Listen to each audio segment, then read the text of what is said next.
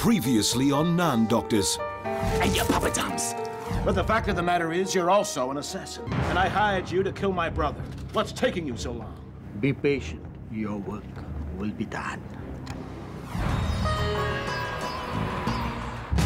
The bottom line is we have to make money to stay above the bottom line. I don't care about the bottom line.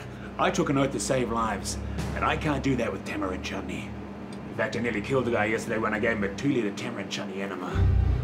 That's where it's been going. Dr. Chavez! The results from your latest medical have just come through. And it seems that the monkey virus you contracted in Series 1 is back in your system. How does that affect me, Dr. Bojangles? Well, in the short term, you can't work in the kitchen anymore. The reviews are bad enough as it is. He's right, goddammit. Oh, come on, Dr. Bojangles! Take it easy, Dr. Chavez. My hands are tied. There's nothing I can do. In the meantime, this authentic-looking Indian guy will be taking over. You're back on takeaways. Oh, come on, Dr. Bojangles! Oh, and Chris, the disease that's made its way into your brain. There's not a lot we can do, especially now that the CAT scan machine's been used for heating up onion bhaji. It won't be long now, Chris.